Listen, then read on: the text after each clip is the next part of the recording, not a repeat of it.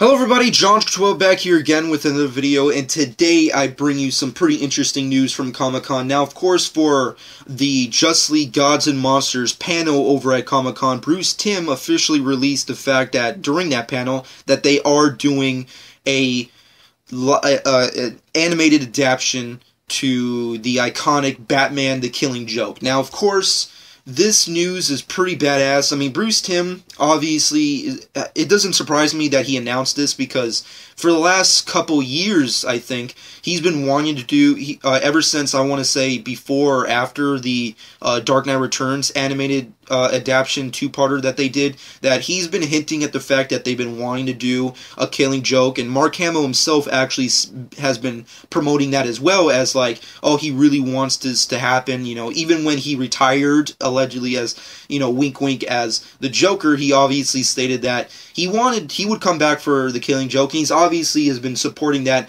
recently, of course, and now it's actually seems to be coming into fruition, which is pretty badass. The movie apparently will be released as part of DC's animated movies that come out in 2016, so we're not going to see it by the end of this year, but I just think it's pretty badass that it's happening. The Killing Joke is hands down one of my favorite Batman reads of all time. I'm pretty sure it is for a lot of you. It's just an iconic Batman versus Joker storyline, and to see that animated, it's just really awesome feeling. But that being said, the only thing I'm really worried about is how they take it with the artistic style with it, because when it comes to their animated adaptations for books, they really like to take liberties with the artistic style of the animation. Like, when you compare, like, even The Dark Knight Returns, which I love the adaptation that they did, the animated adaptation, I love it to death, but I prefer the artistic style with Frank Miller's book more, which I wish they could have tried to have achieved.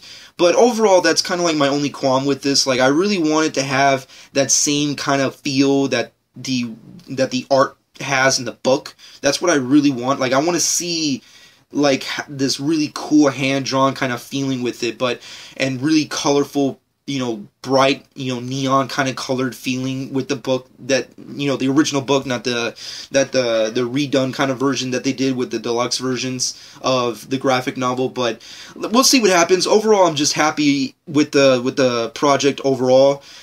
Bruce Timm announced it, so it's definitely going to happen. Mark Hamill obviously wants to do it, so he's more than likely going to return as the Joker for the Killing Joke, which is always fucking awesome. And overall, 2016 looks like it's going to be a badass year for all things comic book related. But that being said, in the comments below, let me know what you personally think about the Batman the Killing Joke being adapted, a part of DC's animated universe. I personally think it's good. I'm just happy that they're going back to doing adaptations to things, because as much as I appreciate, or like, if you will, the current DC animated movies that they've been doing, which is supposed to be, I guess, their DC animated, you know, cinematic universe, if you will, because obviously the last couple movies they've been doing are supposed to be connected as one continuity. I prefer their adaptations, and if it's not that, then I really like their prior continuity with the Justice League universes. That's what I kind of prefer. But overall, we'll see what happens. But that being, I'm not saying that the current continuity sucks. I'm just saying that, I don't know, I prefer the older one, and if it's not that, then I like the adaptations to books a little bit more. But that being said, The Killing Joke is being animated.